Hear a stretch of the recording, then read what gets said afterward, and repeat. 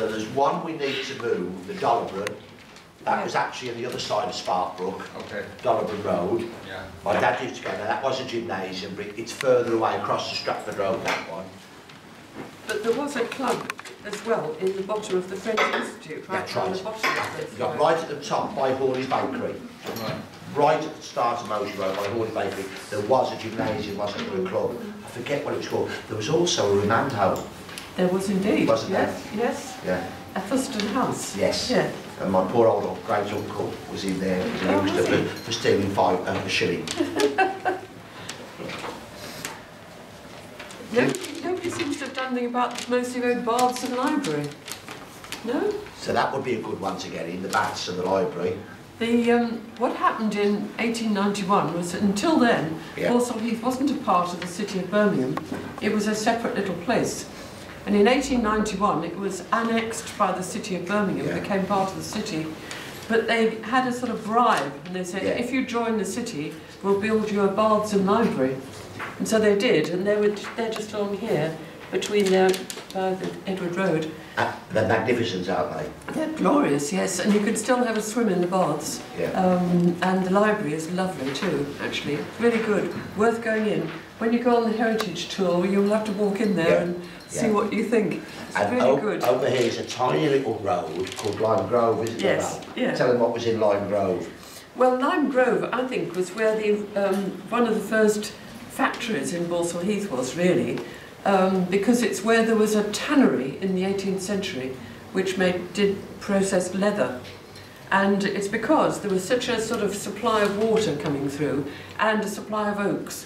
If you look down the other side of the road from there, there's loads of oak names in the place, on the Oakfield Road and Oakfield House and all this one. And they relied on the oak bark for the tannery, and that was in Lime Grove. And which was also, really good. And then, yes, after you. No, after you. Also, the offices of Balsall Heath Town Hall was there. That was there, wasn't it? Yeah, and the fire station, the very first shed where they had a bit of a cart for the fire station. Yeah. The school here is Ladypool Road School. It used to be called Stratford Road School, and it's by a beautiful church called St. You can always tell Sparkbrook people. It's older people from outside Sparkbrook will say it's St Agatha's. But Sparkbrook people always say it's St Agatha's. Agatha's? It's funny, isn't it? It's funny, the different places. St Agatha's. Do you know any of these over here, Val, those ones? This is around Sherborne Road. So you have some of the different things. There's a brewery and there's the almshouses. Yes, yes. We have such a lot of people who come and make contact with us who grew up in Sherborne Road. I think because it was so densely housed. There were lots of courts behind the houses, and in a court you had houses all sort of back to back and facing onto the court, and all sharing one loo and one wash house. Ever so many people come forward who lived in Sherborne Road. I think Val's right, because it was such a long road, Sherborne Road, and there were lots and lots of back-to-back houses.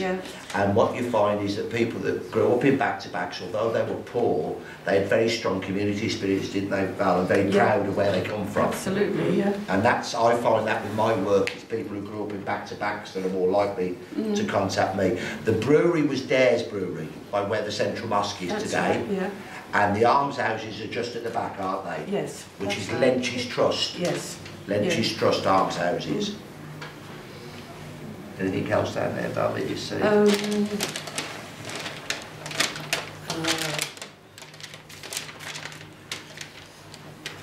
Really. Oh, that would be a good one, the picture houses on the Moseley Road. Yes. Yes, there were lots of cinemas actually at Balsall Heath at one time. There was one on the corner of the Moseley Road up here, on the corner of Clifton Road. The Clifton. It was called the Imperial. Imperial. But down Moseley Road, there was the Moseley Road Picture House, and there was a really posh one as well. The Alhambra. Alhambra, which inside was supposed to look like some Moorish palace. Yes, from Granada in Summer Spain. And that was interesting, the Alhambra, because it was one of the places where a local MP used to have poorer kids in a band, and he was called Percy Sherman. That's right, yes. Yeah. And there was one down Ladypool Road called the Olympia. But I mean, the older people in Balsall Heath remember the cinemas, they were all over. And they used to have all these jokes about it. this one lady, Nell, her joke was, she used to go into the old cinema down Ladypool Road, and she said she went in the cardigan and came out with a jumper. And what she meant was she caught fleas. Fleas. So they used to call it the flea pit. And they called it the flea Flea pit. pit, didn't they, Val? Yes. And over there was a picture house on the corner of Connerby Street called the Triangle. The Triangle, that's right, yes. And I forget which road it was on, but the Luxor. That was down the bottom of Balsall Heath Road. That's right, thanks, Val. Yeah. And that was one of the very first picture houses, we call them picture houses, not cinemas, but it was one of the very first picture houses that showed Asian films. Yes. The Luxor, wasn't it, Val? And an important one over here, the other just off the Ladypool Road, was the Carlton Cinema. Yeah, just here. Now that one had a terrible thing happen to it.